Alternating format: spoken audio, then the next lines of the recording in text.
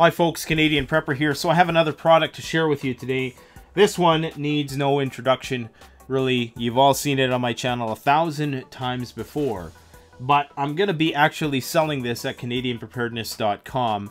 I got a lot of Mountain House, these individual packages. I don't have the number 10 cans, but I do have the individual packages for sale. We have a variety of flavors. And hopefully, as I accrue more products, my end goal is to actually have a storefront at some point. It's official. The cat's out of the bag. The goal of Canadian Prepper is to have an actual brick and mortar store. Now, the thing with Mountain House is this is probably one of the few perishable items which doesn't really depreciate. And the reason why it doesn't depreciate is because it lasts up to 30 years. The expiry date on this here is 2047. So, excuse me, 29 years. So, it's a great barter tool as well because, of course, the denominations are right. It's a sealed package. So, if you ever were, you know, in a situation, in a shift situation where you were out of some certain supply that somebody else had, they might be more inclined to trade you for something like this. Now, consider also the packaging, the taste. The difference between Mountain House and other companies is that Mountain House is one of the few freeze-dried companies, the only one, I think, that actually cooks all of their food together as a meal. So they put all the ingredients, they actually cook the food. So that means that if you're buying lasagna from Mountain House, they actually cook the spaghetti sauce with the noodles, with the meat. They cook that all and then they freeze dry it. What other companies do is they'll take all those ingredients and they'll mix them together after the fact. They'll cook them all, but then they'll mix them together afterwards because it's an easier process. It doesn't take as much time and resources, which is why Mountain House is a little bit more expensive. Now, the prices on this stuff range from about $8 to $12 on the website. That's Canadian dollars, so don't compare it to Cabela's.com, where most of their prices are around $7.50 or $8 American. You have to understand that $8 in American dollars is around $1.10 to $1.15 in Canadian dollars. Now, we're also going to be carrying another competitive company because I don't want to just offer one company and be a parrot for one company and not give other ones consideration. We're also going to be selling Backpackers Pantry. What I found with Backpackers Pantry, it's a little bit more cost effective, so you're probably saving about 20% on most of their dishes.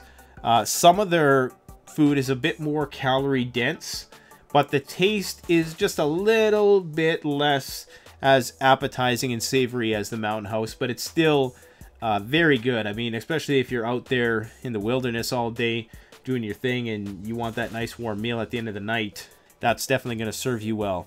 This really is the ultimate survival food. MREs can't touch it. So long as you have an ample supply of water, this is the ultimate food supply. It's lightweight, it lasts 30 years, it tastes great, it doesn't require you have any dishes to clean or anything like that because you eat it out of this Mylar bag. You pour the hot water directly into there, you eat it out of the bag. The freeze drying process is much different than the dehydration process. What happens is that you're sucking all the moisture out of the food through a process called sublimation, in which the food is frozen down to a very cold temperature, like minus 40 degrees, and it's slowly warmed up as a vacuum pump sucks all of the hydrogen dioxide. Is that what it is? Or is it dihydrogen oxide? H2O. It sucks all of that out of there very slowly, so it takes a very long time to make this stuff, which is why freeze-drying machines like the Harvest Right machine are so expensive. What this allows you to do then is it maintains the texture, because when a food is dehydrated, the cell wall collapses, and then when you rehydrate it, it has a mushy texture which doesn't resemble the original texture. But when you freeze dry something, that doesn't happen. So then when you suck all the moisture out by that sublimation process, and then later you rehydrate the food, the texture is superb.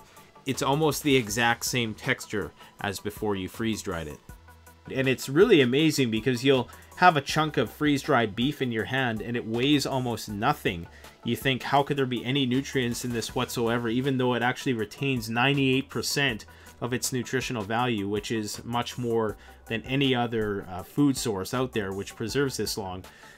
You would think, wow, how could this still turn into a dense piece of meat? And you rehydrate it, and sure enough, almost the exact same texture as normal meat. So it really is an amazing technology. If you're in the market for a freeze dryer, I've done reviews on the Harvest Right freeze drying machine. It's the only home-based freeze drying system that's available on the market. I've done numerous reviews of that item. I haven't got a chance to use mine a lot lately because I've just been so darn busy, but I do plan this summer on getting back into it because they have a new pump which isn't as loud, which I'm gonna get, and that's gonna make all the difference. But in terms of, like, there's so many benefits to Mountain House, the taste, the high nutrient content. The only downside is the cost. I'm not gonna lie, it's rather pricey stuff, and it's even pricey for us, the seller. Like, we really don't make any money off this Mountain House, to be honest. Like, and then the reality is, if I don't even sell it, if I buy 1,000 packages of these and I don't sell them, I'm not gonna care because I'm gonna end up eating it at some point, and it's a prep for me. But the margins on this Mountain House are so terrible.